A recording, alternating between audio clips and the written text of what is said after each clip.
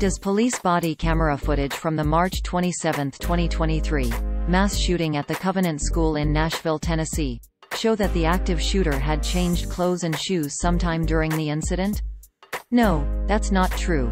Two still images posted to social media originated in official footage that was recorded using different cameras in different locations of the school under different lighting conditions, which resulted in clothing looking slightly different. LED Stories analyzed all available video footage released by the Metropolitan Nashville Police as of April 4, 2023. Both surveillance footage and body camera video showed the 28-year-old shooter wearing camouflage pants and black sneakers. A version of the claim originated in a video shared on Instagram on March 29, 2023, which included authentic video footage of the shooter. Copy that accompanied the video read, quote, 33 teachers worked at the school. 3 children and 3 adults killed. Address is 33 Burton Hills Boulevard. An anti-gun spokeswoman, who was at another shooting, happened to be there on vacation visiting a friend whose child attends the high school. Likely story. The ages of the children are all 9, inverted 666, and the ages of the adults are 60, 61, 61. What appears to be different pants and shoes on in the two videos released almost immediately to the public. I'm gonna let you tell me what your thoughts are. False flag? Training exercise? Set up to push gun control? Or a tragic occurrence with a ton of coincidental happenings? Before commenting, please understand that false flags do not mean that it was fake. It means it was planned. Unfortunately, real people are hurt in the crossfire of false flags. Think 9/11s. End quote. Below is how the post appeared at the time of this writing. Source: Instagram screenshot taken Tuesday, March 30, 20 hours 0 minutes and 47 seconds Coordinated Universal Time 2023. A text overlay on the video shared to Instagram connected the video to the TikTok account at somethingwong.007.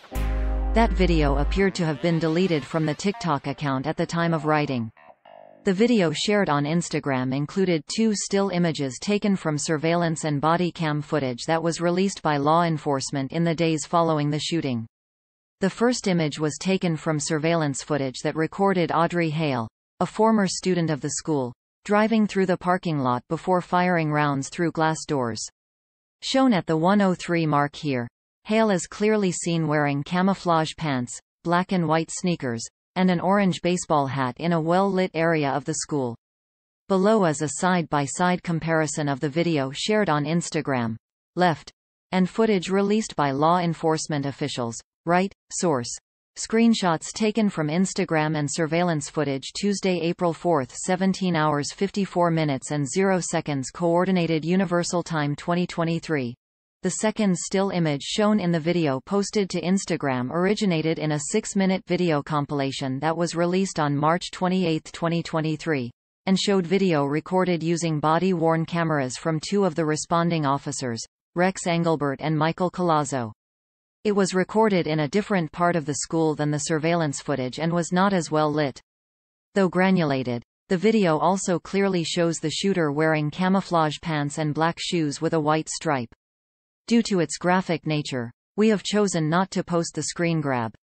LED Stories has also reported that a viral photo does not show Hale holding a protest sign that says, "Trans rights," or else? That a photograph of a young man is not the shooter before a purported gender transition and that Samantha Hyde was not the shooter.